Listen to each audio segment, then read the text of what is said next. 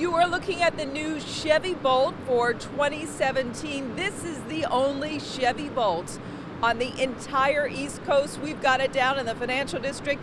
I am with Chevy's Joe LaMoraglia. How'd I do with your name, Joe? Awesome, that was perfect. When is this car actually going to be available? That's not been specifically announced yet, right? And again, we're not giving you all the information today. I'm going to keep asking of course for the you information. Are. We've announced that it'll go on sale by the end of 2017 and it'll roll out as the demand necessitates it. So.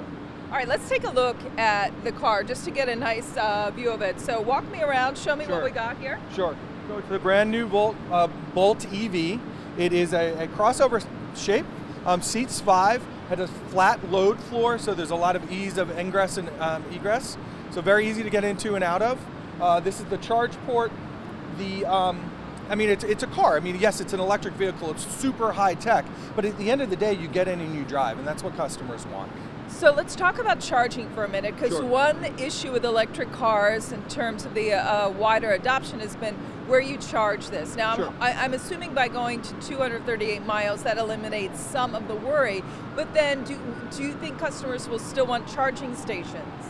Yes, they're going to want charging stations. They'll charge at home. I think it would be great if more office buildings and outlets, shopping outlets, offered charging, because at the end of the day, with fast charging, you can get up to 90 additional miles in 30 minutes. All right, you're going to get in the driver's side. I'm going to get on the passenger side, take a look at the inside of this vehicle. So let's do that. Fantastic.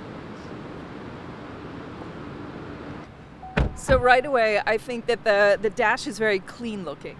Yeah, the designers did an amazing job. Again, they want you to feel like you're in a technologically powerful vehicle, and you are. So we have a fantastic, fantastic level of technology in the vehicle. The screen you're looking at right now basically shows the flow of energy. It's an outline of the car, and it shows you the battery pack, etc. It's interactive. When you move, the wheels move. It shows you where the energy is going. But some fantastic technology. Right off the top, 4G LTE Wi-Fi.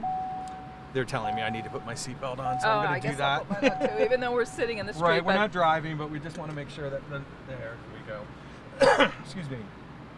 4G LTE Wi-Fi supports up to 7 devices. The car seats 5. You're taking your kids to school. People can be on their Wi-Fi. You can use this as a mobile office. As you can tell, it's pretty roomy in here, isn't it? Yeah, it is roomy. Again, the flat load floor, and it gives a lot of sense of space. 4G LTE, a lot of safety systems.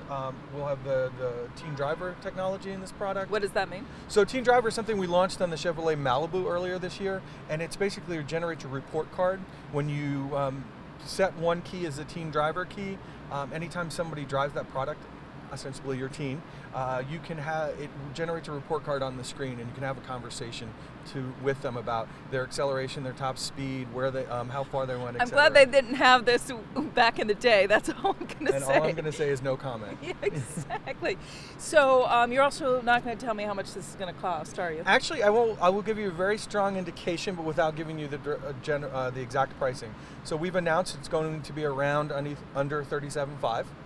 Probably be a little bit less than $37,500.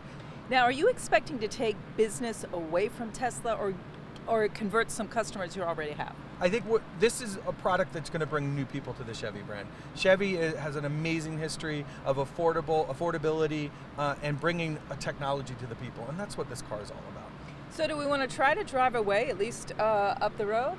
Sure. Yeah, let's try, so then we can hear what we don't hear, which is what's fun with electric cars. So we're on. Okay. We've been on since we got in. I'm just going to use this, put this in drive, take the parking brake off, and we will go that way. Yeah. Oh, it's always so it's wild. Super quiet, yeah. Instant torque. So we won't hear an engine, obviously, but Right. let's hear the horn so we have some noise. Ready? Yeah.